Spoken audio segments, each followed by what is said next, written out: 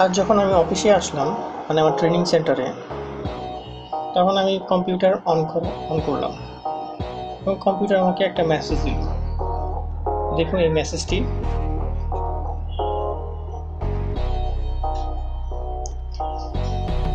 এটা একটা common problem, অনেক সময় এই প্রবলেম দেখা দেয়।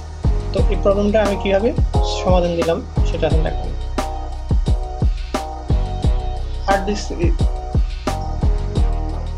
কম্পিউটারের সাইড বোনারটি আমি খুলে হার্ড ডিস্কের কেবলটি ভালো করে একটু নেড়ে পুনরায় হার্ড ডিস্কে কানেক্ট করে দিলাম।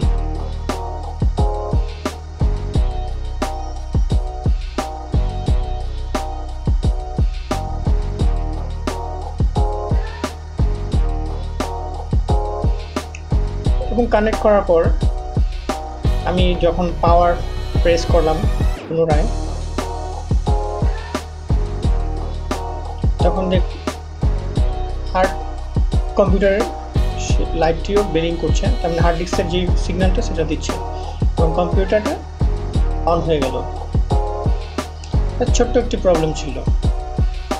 এটা অনেক সময় কম্পিউটার নাড়াচাড়া করলে হার্ড ডিস্কের কেবলটি লুজ হয়ে যায়, তখন নেড়ে চেড়ে আবার যদি লাগানো হয় এই সমস্যার সমাধানটা খুব সহজেই করা যাবে। এই সমাধান আপনি করতে পারবেন।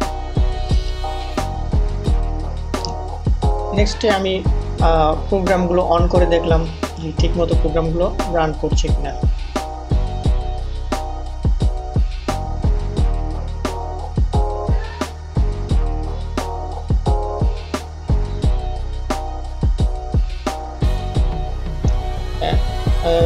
প্রোগ্রামগুলো ভালোই দ্রুত রান করছে। মাইক্রোসফট ওয়ার্ড ওপেন করলাম, যেহেতু এটা ট্রেনিং সেন্টার, মাইক্রোসফট ওয়ার্ডটা বেশি প্রয়োজন হয়।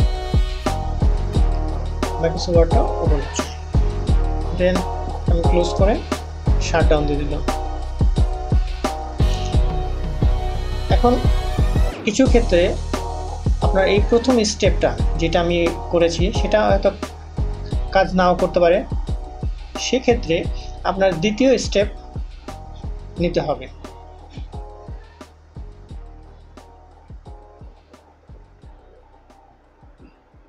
প্রথম স্টেপ বলতে আমি বুঝাচ্ছি যে আমি যেটা করলাম, এই যে হার্ড ডিস্কের কেবল খুলে আবার লাগিয়েছি এবং আমার কম্পিউটার অন হয়ে গেছে। কারণ লুজ কানেকশনের কারণে এটা হয়েছিল। আর যদি এই প্রবলেম এভাবে না হয়, তাহলে আপনি দ্বিতীয় স্টেপ নেবেন। এই দ্বিতীয় স্টেপটা হলো হার্ড ডিস্কটা খুলে এই পিসিবিটা, মানে এই সার্কিট বোর্ডটা, এই স্ক্রুগুলো খুলবেন। খুলে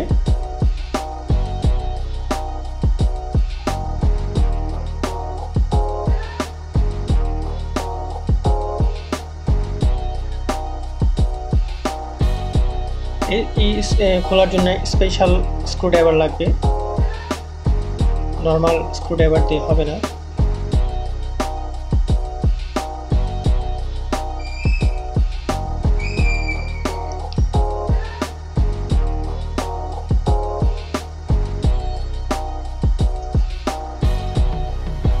দেখুন এই সাইডটা, এটা হলো আপনার মোটর, মানে আমাদের যে হার্ড ডিস্কের যে হেডটা আছে সেই হেডটা কানেক্ট করে এটা। তো এটা অনেক সময় কার্বন জমে যায় এখানে। এই কার্বনটা আমরা যদি ইরেজার দিয়ে একটু ঘষে নিয়ে কার্বনটাও তুলে দিই, তাহলে 100% প্রবলেম সমাধান আসবে।